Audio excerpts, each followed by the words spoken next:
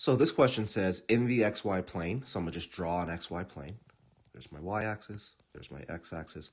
The equation's x plus 2y equals 10, so I'm going to just write that down, x plus 2y equals 10. Now, the fact that I got this equation, and I know I can convert it into y equals mx plus b form, and I know that I'm dealing with an xy plane here, I'm going to just convert this into this format right away here.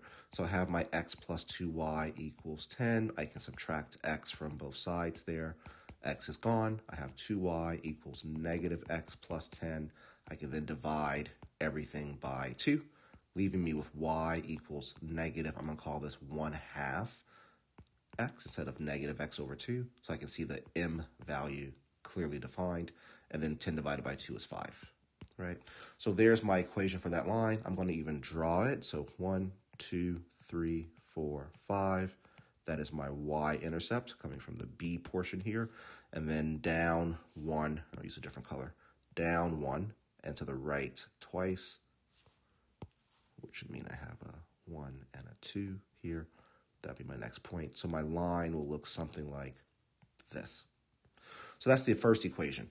It says, and 3x plus 6y equals c represent the same line for some constant c. So what does that mean? There's some value of c that makes this equation here give me the exact same graph. Well, if it gives me the exact same graph, that means it must also give me the exact same equation. So let's convert this to slope-intercept form as well. Remember, slope-intercept form is y equals mx plus b. So again, I'm just converting this 3x plus 6y equals c into y equals mx plus b format. So I'm going to rewrite the 3x plus 6y equals c, subtract 3x from both sides. I'm left with 6y equals negative 3x plus c.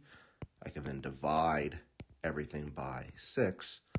And what I'm left with here is y equals, now negative 3 over 6 reduces to negative 1/2 x.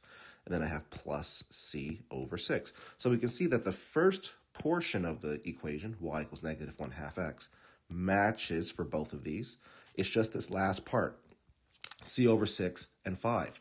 But we know that these equations we want to be equivalent because they're going to represent the exact same line. So that gives me the next and final step of my problem here, which is how do I get c over 6 to equal 5?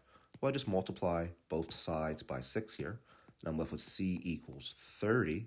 So that's the c value that makes both of those equations the same.